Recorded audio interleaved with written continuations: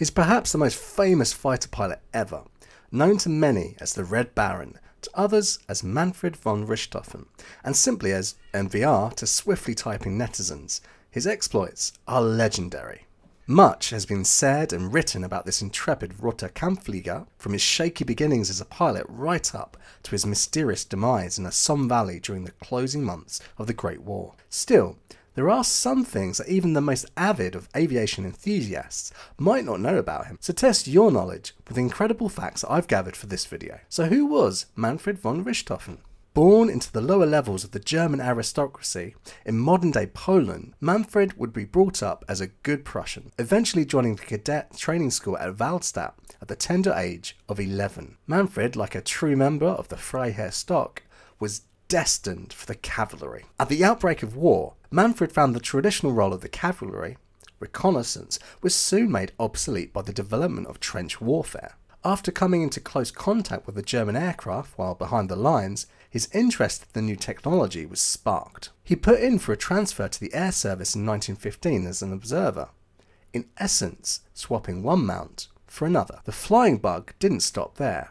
While still an observer, Manfred was taught to fly by his friend and squadron mate George Zomer, but it was really a chance encounter with the father of fighter tactics, Oswald Boelcke, that encouraged Manfred to officially apply for pilot training in October 1915, and so a legend was born. Known primarily as a fighter pilot, Manfred von Richthofen actually spent the first months of his career flying two-seater reconnaissance aircraft on the Eastern and then Western Front. It wasn't until his second meeting with Oswald Boelcke in August 1916, who was on a recruitment tour in the East for his all-new fighter squadron, that Manfred was able to truly exploit his hunter's instincts. By September 1916, Manfred had joined Jasta 2 and achieved his first official victory over a British FE-2B from No. 11 Squadron. Another 79 official victories would follow over the next 581 days. But if you look at the official list of the accredited victories achieved by von Richthofen, you'll notice a strange phenomenon. Although the Germans were engaged with no fewer than 4 Allied air forces on the Western Front during the Great War, all aircraft lost under the guns of the Red Baron were fielded by the British Empire. Although not all the aircrew brought down by von Richthofen hailed from Britain, with Australians, Canadians, Rhodesians and even an American among their number, there were no Belgians and absolutely no Frenchmen. Was this purely coincidental? Did the patrol areas of Jasta 2 and later Jasta 11 only include those contested by the Royal Flying Corps, Royal Naval Air Service and later Royal Air Force? Or did Manfred somehow use his excellent skills as a tactician to keep himself out of combat with the French? There is no doubt that members of Jasta 11 did tangle with and shoot down French flyers. A case in point is Werner Voss, who shot down a French Spad from Escadrille 3 on the 10th of August 1917, and another from the same squadron a month later. Whatever the reason, had the French had the advantage of hindsight, they may have never called him Le Diable Rouge, but perhaps instead L'Ami à nous. Now, before the comment section explodes in a flood of corrections, there is no doubt that von Richthofen did engage and shoot down French aircraft. Perhaps even several. However, none ever made it onto the official list. While still flying as an observer, Manfred claimed to have downed a French fireman over the Champagne front, using his single machine gun to do so, but this victory was not officially confirmed. At the time, only those aircraft that fell behind German lines could be verified, though this policy changed slightly later in the war. When Manfred made it into the pilot seat of an Albatros C-3 by April 1916, he again engaged with a French Nieuport, claiming to have downed it over Fort Douaumont. Again, Manfred was not credited with this victory. Perhaps it was the heavy fighting around the newly captured fort that made it difficult to confirm the victory. Maybe the Freiherr was just jinxed when it came to achieving victories over the French. Like many pilots of the Great War, and even more modern conflicts, confirming victories was not as easy as it sounds.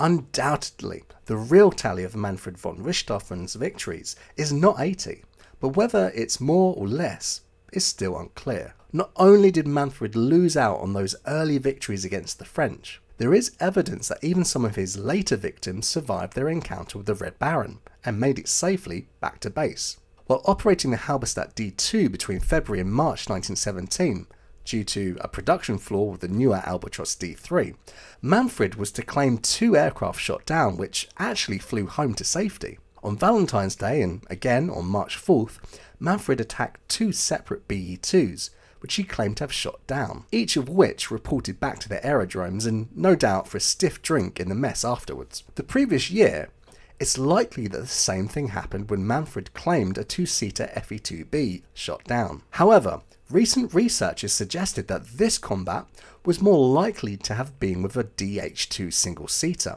flown by the up-and-coming British ace James McCudden. The then sergeant pilot survived his sortie that day and landed back at base safe and sound. We will probably never know the true number of victories achieved by von Richthofen, but nonetheless, the official tally is still impressive. And if you like controversy, then do check out the video I made on Billy Bishop. It's a must watch. There are very few areas of technology which underwent as rapid a development as aviation did during the first half of the 20th century. Just to put it in context, when von Richthofen was born, the Wright brothers were still 11 years away from making their first powered flight. Even during the 4 long years of the Great War, aircraft made appreciable improvements in manoeuvrability, speed and range. This was because the belligerent nations were in a constant arms race in terms of equipment and tactics throughout the conflict. This meant that when your enemy came out with the superior aircraft, you had to continue to fight with increasingly obsolete equipment until an answer to the threat could be found. For the British in particular, these periods of being on the back foot have been immortalised in 2 distinct monikers, the Fokker Scourge and Bloody April.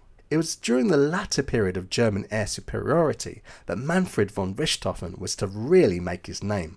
While leading his elite squadron, Jaster 11, Manfred was to down an astounding 21 aircraft in just 29 days. This brought his score to 52.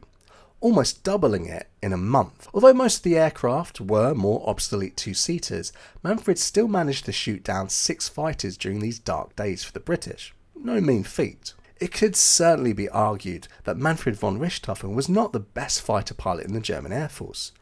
That honour would probably go to Voss or Udet.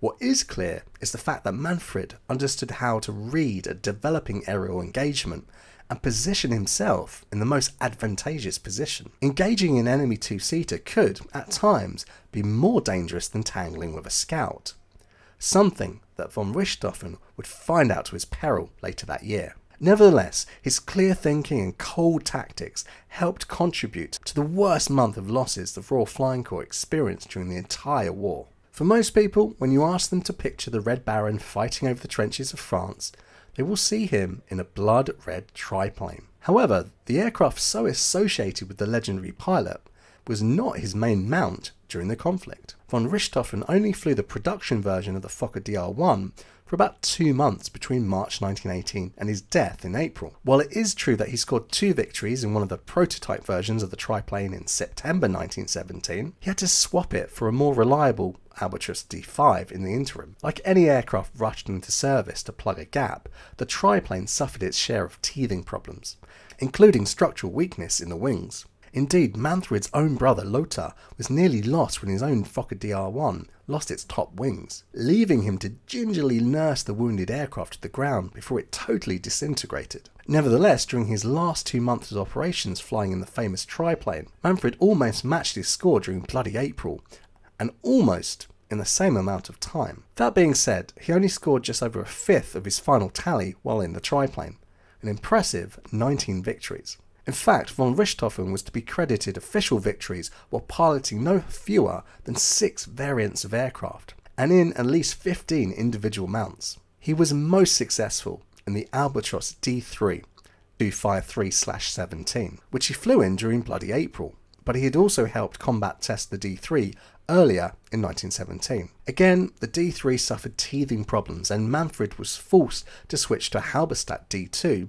in which he shot down 12 of his total victories. His total in the Albatros D3 was 23, which was nearly a third of his official tally. So when you picture the Freiherr diving to the attack, you better start imagining an Albatros rather than a Fokker. I think that one of the most fascinating things about Manfred von Richthofen was that he was a household name even during his lifetime. This was in no small part to the book he published during his recuperation from his fateful encounter with the Fe-2D from 20 Squadron in July 1917. Called Der Rote Kampfflieger, or Red Battleflyer, the book was an instant bestseller. It's probably why the British gave him such a dignified send-off, while James McCudden, a leading British ace, who nearly fell to Manfred's own guns, received a dismal and poorly attended funeral on a summer's day in 1918. Der Rote Kampfflieger tells the story of Manfred von Richthofen's military career, including his early experiences of the occupation of Belgium. I had a surreal moment when I first read the book myself.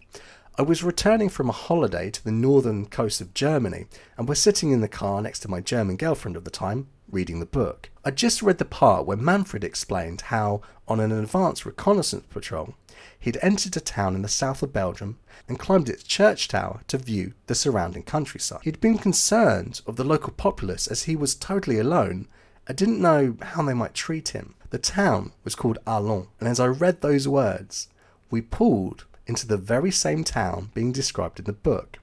It was where I lived and worked as an English teacher. It really brought the story alive for me. All this to say, had I been in the same place 99 years earlier and seen the young cavalry officer and shouted out, "Sind Sie der Roten Baron?" he would have looked at me with confusion, and not just because of my accent. It was not until after the war that the term Red Baron became popular in English and German. Although certainly famous during his career as a fighter pilot, Manfred was known by other, very different names. And I think he says it best in his own words when describing his first face-to-face encounter with the enemy.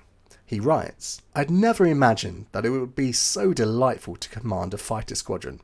Even in my dreams, I'd not imagined that there would ever be a Richthofen squadron of aeroplanes. It occurred to me to have my packing case painted all over in staring red. The result was that everyone got to know my red bird.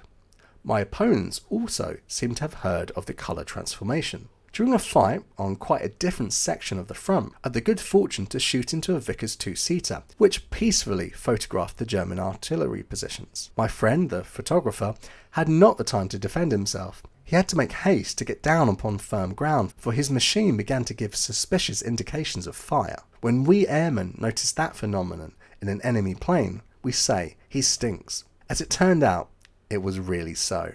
When the machine was coming to earth, it burst into flames. I felt some human pity for my opponent and had resolved not to cause him to fall down, but merely to compel him to land. I did so particularly because I had the impression that my opponent was wounded, for he did not fire a single shot. When I'd got down to an altitude of about 1,500 feet, engine trouble compelled me to land without making any curves. The result was comical.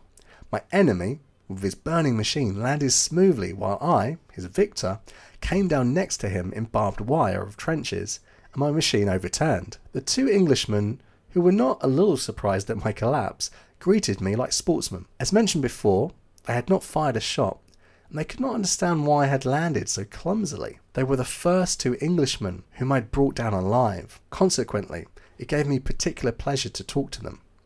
I asked them whether they had previously seen my machine in the air, and one of them replied, "Oh yes, I know your machine very well. We call it La Petite Rouge." So did I surprise you with any of those facts about the king or baron of air races? If I did, let me know in the comments, as well as any other facts you think I may have missed. Also, if you found this video interesting, then please give it a like to help it spread to others. And as you got this far, why not watch the other video I made about how the Red Baron almost died in 1917, nearly a year before his final and infamous last flight.